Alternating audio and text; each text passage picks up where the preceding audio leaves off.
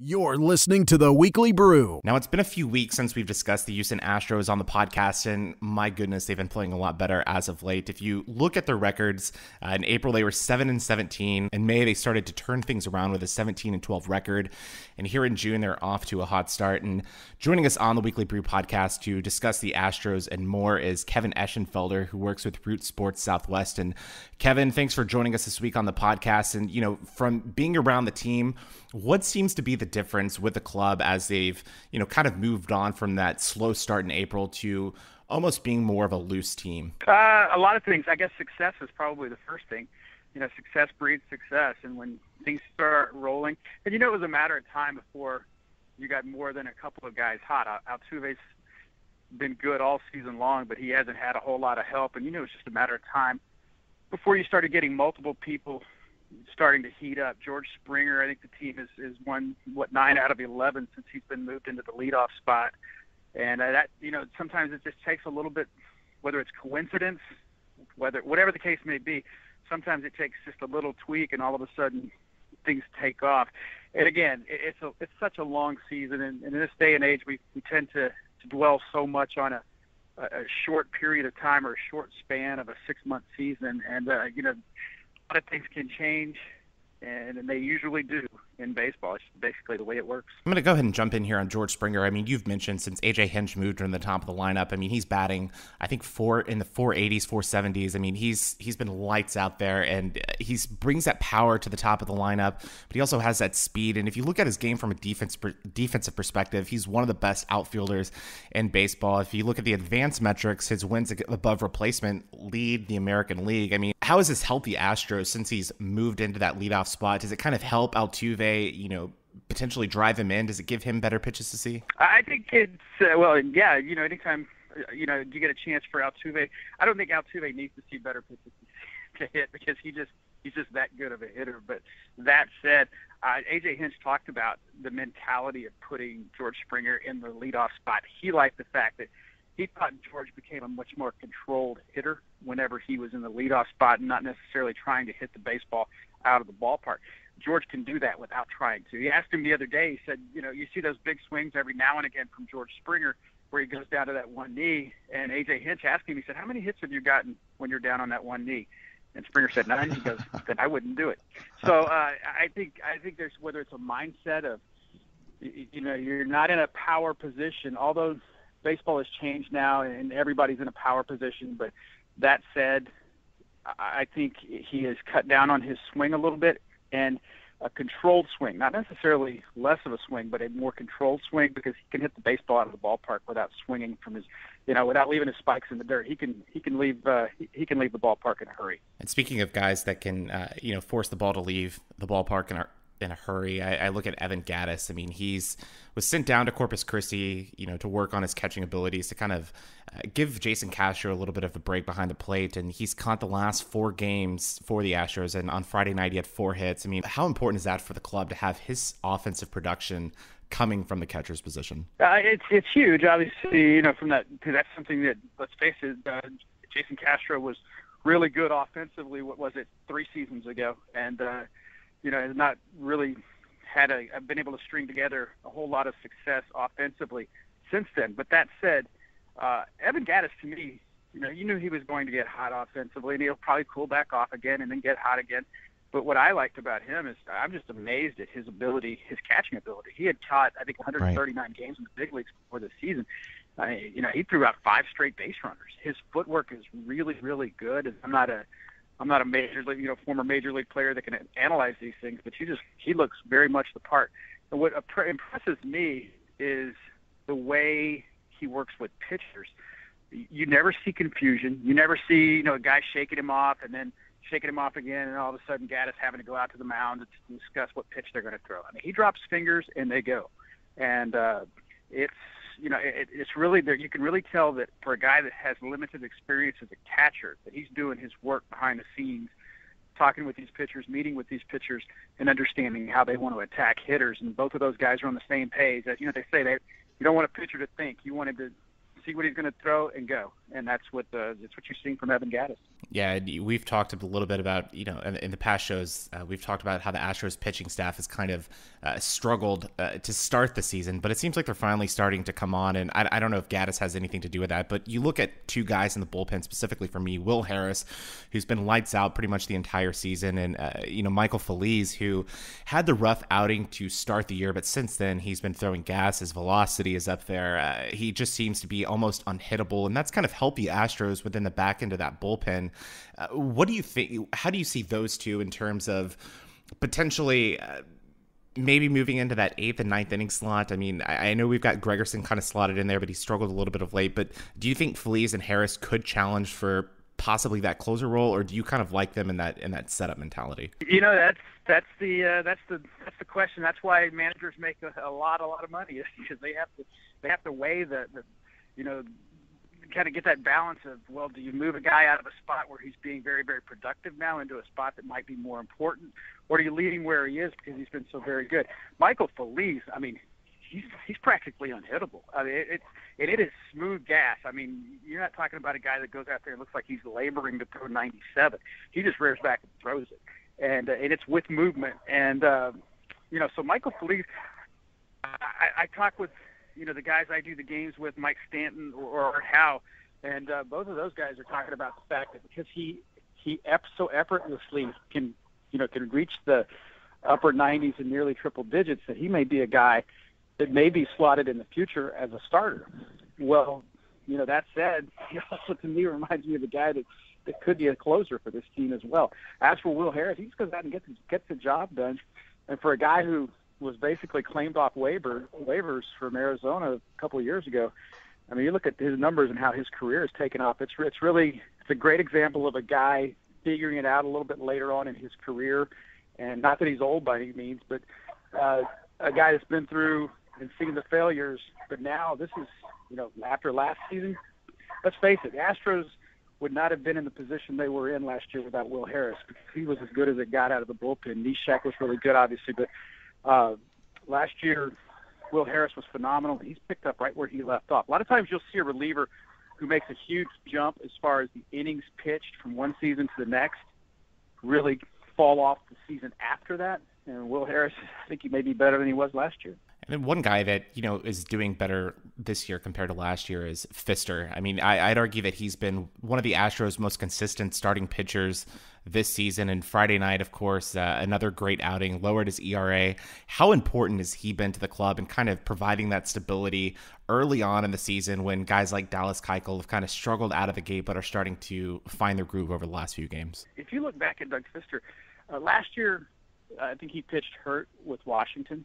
But if you look at the two seasons before that, you're talking about a guy that won 30 games between the two seasons.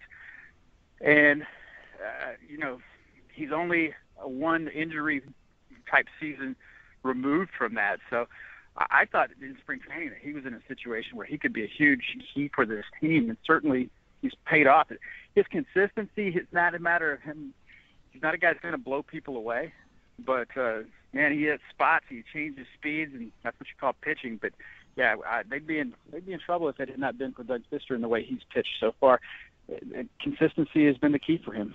So for those that watch the Astros games, I mean, I could just tell you that I love watching the games on Root Sports. It's definitely, everything from the pregame show to the postgame wrap-up show. But kind of take us through what the typical day looks like from you in terms of, working with Stan, working with Hal, working with Julie Morales, and just kind of arranging that pregame show, and what type of effort and work goes into that? Well, usually it'll start the night before, after the game, the previous game, and we'll look at what happened in that game and what we want to talk about the next day. We sit down with the producer, kind of come up with a game plan.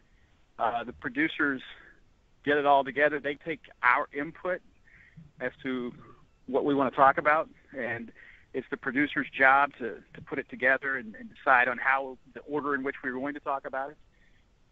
We come in the next day, a couple hours before showtime, and they have a game plan laid out, and it's nothing is scripted. We just basically have an outline of what we're going to talk about, and that's how it works. And we try to figure out, what's important, what trends are happening, not only with the Astros but other teams in the big leagues, and and try to give people an idea of what these guys, a combination of not only what's going on with the team at the time from a stats and from a situation on the field, but also maybe something off the field too that we can tell you about these guys. We talked about George Springer last night and his SAY program, and to try to take you behind the scenes and get you to know these players a little bit away from the field as well. So obviously, Kevin, you're a U of H alum. I'm a U of H alum. They are very near and dear to my heart, and you've been the voice of Cougar football. So I'm just curious, as an alum, as probably I would imagine a fan as well as a professional, is there a more exciting time in U of H football going into next season with the big OU game that you can recall? It's been a while. I tell you what, it's been a long while, and it's a lot of fun. And it all started on December 31st with the win over Florida State. And people have to understand, too, that Houston starts the season next year. 2 of their first 3 games are at home or basically a neutral site game against the number 3 team in the country. And week 3 is a Thursday night game, a short week game against Cincinnati at Cincinnati. That's a very, very tough start to a season. We'll see how obviously it plays out. But, yeah, I'm very excited and with good reason. There's a lot of buzz about the program, and they've earned it. They came out. They were just phenomenal all season long last year. Never seen a team more prepared to play week in and week out than the University of Houston was last season. It was really amazing. I think the preparation probably is a credit to Coach Tom Herman and his staff, and obviously anybody that's affiliated with U of H, we're very grateful to have him. And I think some of us are also pessimistically wondering how long do we have him, because he's one of the hottest names. You got Texas and Texas A&M; both guys are on the hot seat there. What is it going to take to keep Herman in Houston, and is it even possible for a university like Houston to keep hold of a guy like that? Time will tell. I mean, I can't, we all know it is what it is, but time will tell. You just, you had guys stay at Boise State for a long time, and without them being in a Power 5 conference, and I don't know. I mean, I'm a realist, but at the same time, just my opinion is that I think the next time or Tom Herman is not going someplace where he's not going to have he's not going to a middle of the road program. And if he does leave, and I'm not saying he's going to, but I'm of the type that I say, why worry about what might happen and just enjoy what's happening right now. Sometimes I think we get too caught up on what might happen rather than enjoying what's happening at the time. So I choose to enjoy what's happening right here at the time. Well, I'll tell you what's happening right now is that Greg Ward's getting some preseason Heisman buzz, as he did last season before some injuries kind of derailed that, I think. But what do you think that this is going to be the year of Greg Ward? Obviously, his senior year, he'll be graduating, and we'll see Kyle Allen come in. But is this the year that we might have another Heisman winner back in Houston? I don't know. That's pretty high. Those are some high expectations, but I don't see why not. I mean, as far as just thinking about it right now, but I think there's other pieces to that offensive puzzle that are going to make Greg Ward even better. And one's a guy named Duke Catalan, who I think is going to be a fantastic running back. Just remember the name. I know you don't know much about him now, but Duke Catalan I think is going to be a phenomenal running back.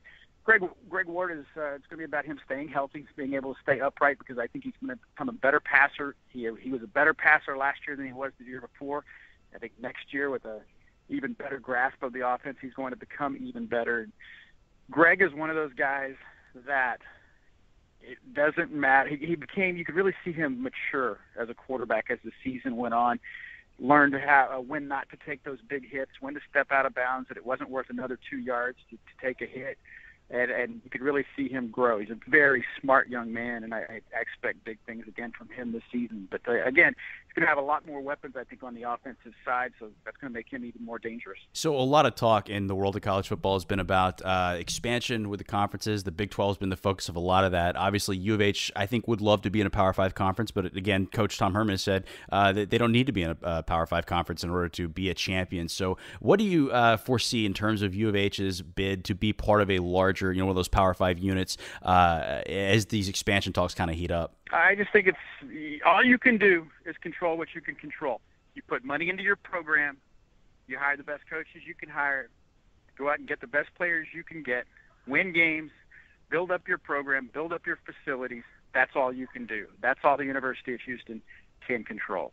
And, I would love for them to be able to get into a Power 5 conference. But the way it's set up right now, they're in a good situation where they can win their league.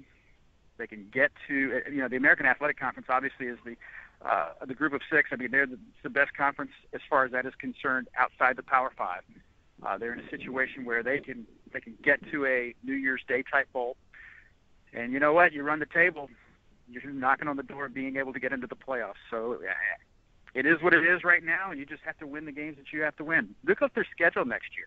They play Oklahoma. They play at Cincinnati. They play Louisville.